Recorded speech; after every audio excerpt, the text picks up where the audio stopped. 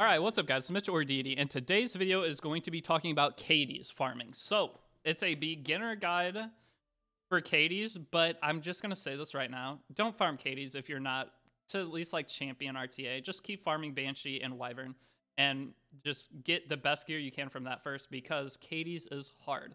So Caides is going to drop 4 different sets. I'm going to show a couple of my characters to start this video that are on Caides gear. So, first off, we're going to go ahead and start with Penetration set. So, Penetration set. Very, very good. This is the kind of gear that once you get to end game and you want to min-max your characters, in-game PvP, and you're trying to break through those bulky teams, you want pen set. So pen set is the best of all the sets, in my opinion. When you're attacking with a single target attack, penetrates defense by 15%. They buffed that. It used to be 10%. But 15% is amazing. It's only for single target attacks, so meaning only half the characters in the game, basically, can use it efficiently. So I use it on Spectre Nebria. It's my favorite build that I've done for her. I build infinite damage with pen set because on her first turn, she has a single target attack on her S1 because you haven't S3'd yet. So you get the bonus for your S1, then you do your S3, you do infinite damage. Normally can kill just about any character in the game that isn't like a full-on tank. And it's very nice playstyle. But other characters that can use it, obviously, top model Luca, C-Dom could use it. Really, there's so many possibilities for pen set.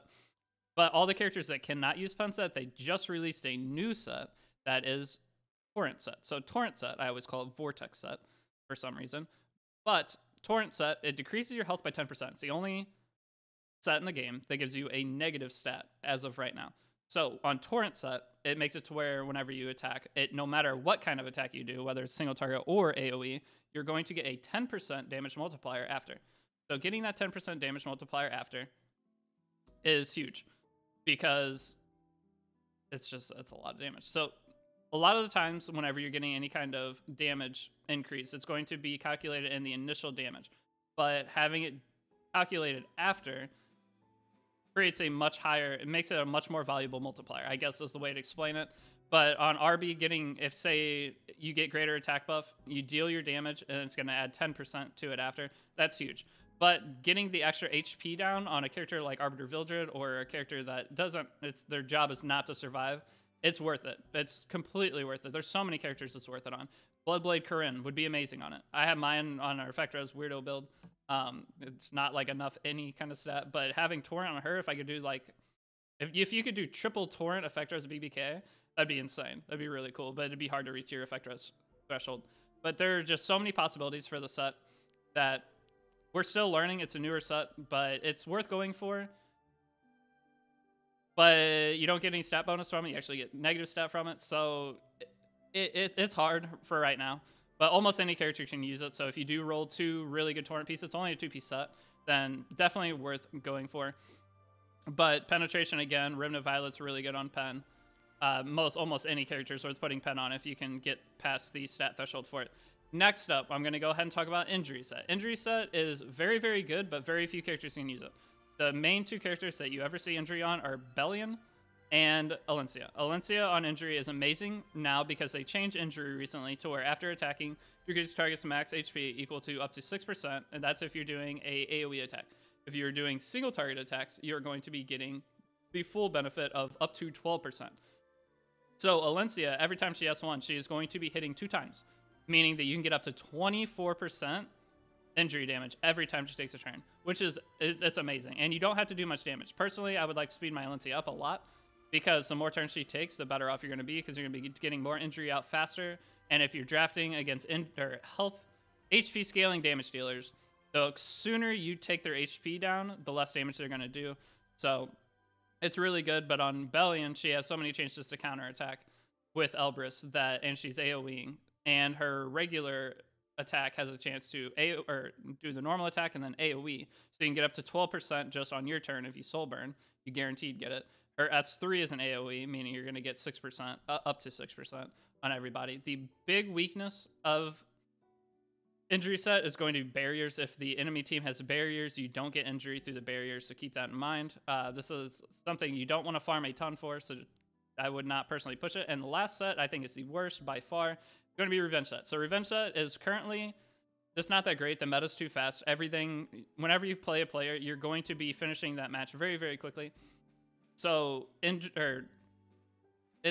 okay. Revenge Set On tanks, it's fine. Tanks and Soul Weavers, it technically should be best in slot if you have the playstyle for it, if you have really bulky team.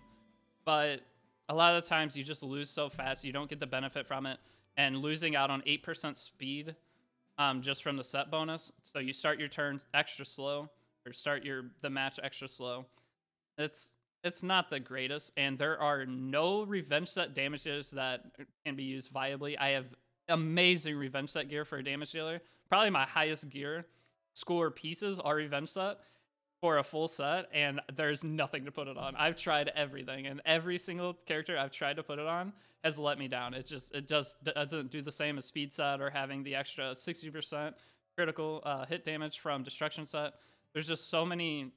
Just the other set bonuses just make it just almost obsolete.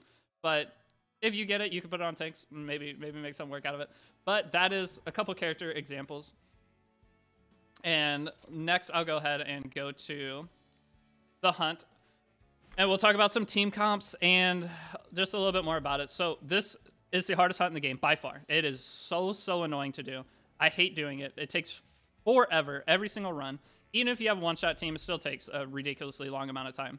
So whenever you are doing Caides, personally, I would say extract everything. Do not sell a single piece of gear when you're doing Caides. Extract it and use your blue boxes, if you can, for right side gear. I would honestly mostly craft right side gear from Caides and extract it. And then whenever you have these left side things, I would use almost all these for Caides. Once you get to that point. Before you get to that point, I would still use it for like Wyvern, Banshee, get some extra counter pieces, finish up Banshee sets, stuff like that. But once you are getting to a point where you want to min-max and Caides, start saving these, using these for the Caides, and then I would use the blue boxes for right side gear, because getting right side good pen set and torrent set pieces will dramatically boost your account. So that is my personal take on boxes and how to like utilize your Caides resources.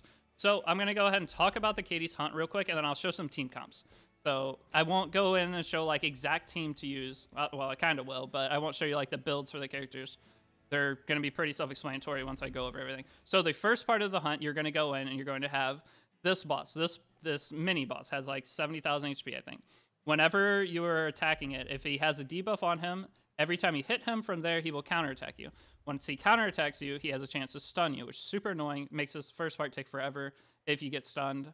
So just keep that in mind. It's very, very annoying part. But you're going to end up debuffing him because you have to have debuffs for the second part. Unless you're doing some kind of one-shot comp. But if you're doing a one-shot comp, I don't think you would really be watching a beginner guide for it. So I'm going to guess most of you are going to be doing like the standard comps, which is what I do. I use ML Koana for it.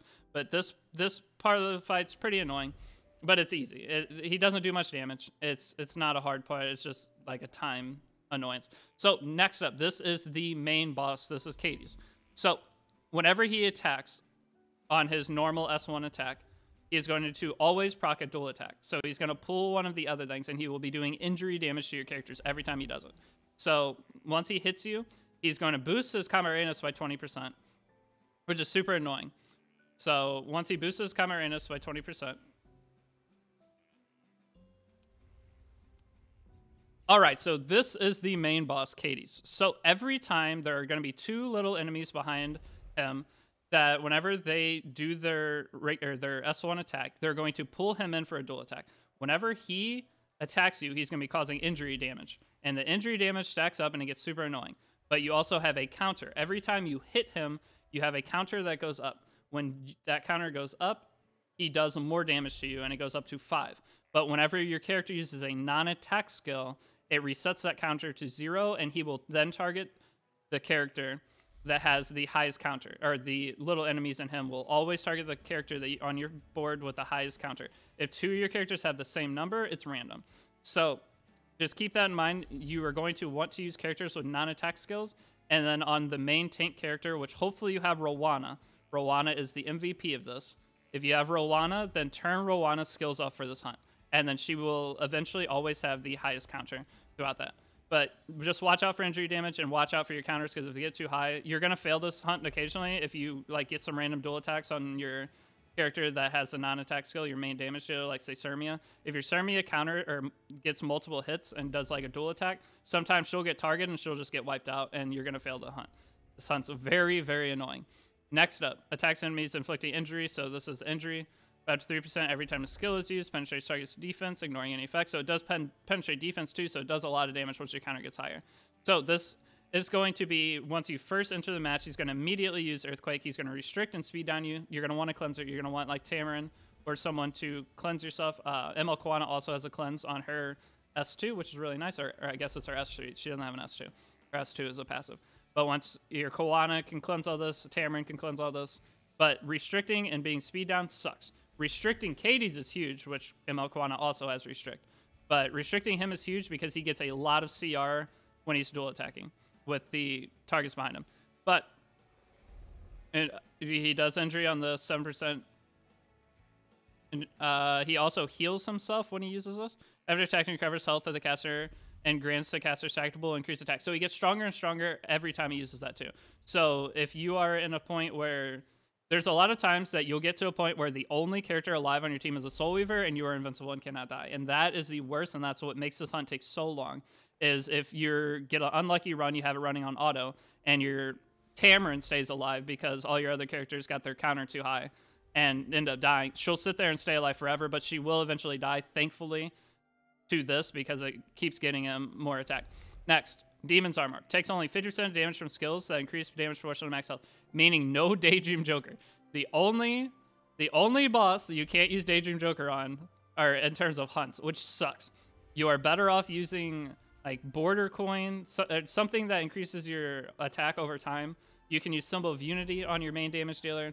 You can still use Daydream Joker. Actually, I think I still do use Daydream Joker. But losing out on the potency of how much benefit or damage you get out of it really sucks.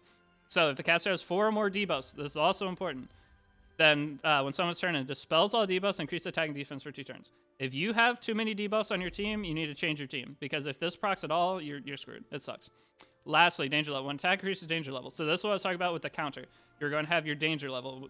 Every time you hit him, it goes up by 1. You're going to take more damage the higher your thing is, and whoever has the highest danger level is going to be who is attacked. So that's why you need non-attack skills to reset that. So that is the boss. Next up, we're going to go ahead and show some teams. That's my team that I use. I don't have them geared right now because I have not been farming Caides, because you don't want to farm Caides. So this is what I use. It's not bad. It takes like 3 minutes. Sometimes the run goes bad though. Like I said, maybe Koana dual attack with some of these, and her counter will get too high and she'll get wiped out. I use Koana on Rage Set whenever I do this. This is my defense breaker. I have Rowanna's skills turned off, and I actually have Rowanna on counter set, because having Rowanna on counter set, if you get that counter, it'll make her tick go up higher, meaning that it adds consistency because the enemies will all attack her versus targeting your other characters. So having counter set on her is nice because you also get a barrier every time you S1, which keeps her alive for even longer. So that is my Rowanna. You don't need good counter gear. You don't need counter gear personally, but or you don't need counter gear, but that's personally what I do, just to try to add consistency to this hunt. Then Asaria is going to go ahead and have her S3, which gives 2 debuffs. It gives unbuffable and defense break, and her S1 gives defense break. And then ML Koana gives restrict. That's my 3 debuffs. So if you have characters that give more than 3 debuffs, change your team, because if you land all 4, you're screwed. So try to cap out on your three debuffs. So you can't use Song of Stars on Asaria and give target debuff, because then if you land everything, you're screwed. So I believe I use Sword of Judgment for extra S1 procs to higher my defense break chance. So that is my team. Here are some other teams. I'll just talk about them real quick. So in these other teams, you see Asaria is the #1 character used. I say Rowanna is the MVP, but Asaria is very, very important for this. So as you can see, you can use characters such as Lorena. This is a team that is designed to kill the boss extremely fast. The faster you kill it, the less RNG and stuff you have to worry about. But this team will probably fail quite a bit, if I'm being honest. But this is like the most budget team you could probably do. So this isn't too bad. Almost all the team comps you're going to see are going to take very specific characters, and there's not much you can change out and replace. That's why I say this is a very in-game hunt, and do not even bother worrying about farming this until 1, you can do Caides 13, and 2, you have a ton of other gear already set up. So this next team is a pretty standard team. It has Asaria, Tamarin, ML Sermia, and ML Koana. This is a high damage, pushing out as much damage as possible team.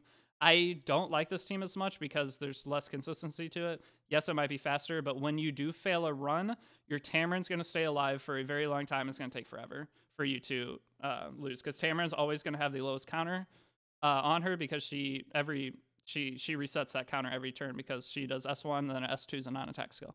Next up, Violet's pretty good for this hunt. Sermia's pretty good for this hunt. This is a pretty good team. The only problem I have with this team is you have no cleanse. So I use Tamarin on Wondrous Potion Vial to every turn at least get one cleanse off. And whenever she S3s, I get a cleanse. This team and this, as you see, ML Quantum, like I said, has cleanse on her. And she gives speed buffs. Speed buffs really nice.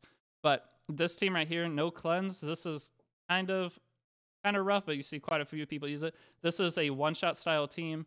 So this is, if you don't have the gear for this, you're not going to be able to do it.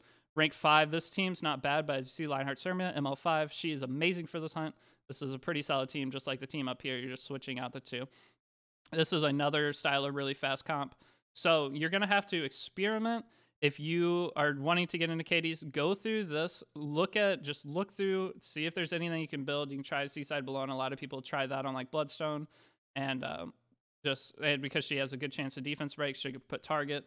And then that's your 3 debuffs. She has defense break, target, and then your unbuffable defense break comes from this too. So that's your 3 max debuffs. So this team, you could not use ML Kwana instead of Sermia. You would have to use Sermia or ML Sermia or something like that. You can't use Violet because Violet attack downs on his S1, which has a good chance to not land it, but it's still risky.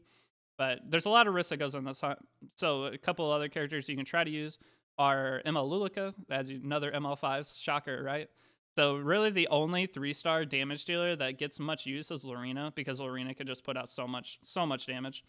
So she's kind of the go-to cheap character. There's also Mercenary Helga. She's not bad. The Hawk's pretty good, but another 5-star character. This team looks terrible. I don't know how this worked. This guy beat it like 2 times and never farmed it again. They hated their life. But yeah, so that's basically how the team comps are. Camille is there to bring it as another dual attacker. So if you're wondering if you're wondering what she's there for, she's going to continuously dual attack for you and pull Sermia, which is good. It's to try to beat the boss as fast as possible. But if you miss a single defense break on this, it's kind of a sketchy team to try to run. So that the team that I use is for safety. But I was one of the first Caides farmers. When KD 11 first came out, I was like one of the only people that farmed it enough to get the sets and try them out. And all the sets back then were horrible. It was the biggest waste of like 200 leafs I've ever done. But like I said, just go through this, see if there's any teams you can do. I'm not going to show my team. This is just an introduction to Caides style video. Just see if they're maybe worth farming for you. But I hope you got something out of this. Hopefully if you're not to the point of farming Caides, hopefully I just talked you out of it, because there's no point to waste your time. Just keep playing the game normal. Keep stacking gear, keep collecting characters until you can make that team and make it a lot easier, because it's not worth trying to force Caides. So that's all I got for this video. Thank you guys for watching. It's been Mitchell or Deity, and I will see you all in the next one. Peace out.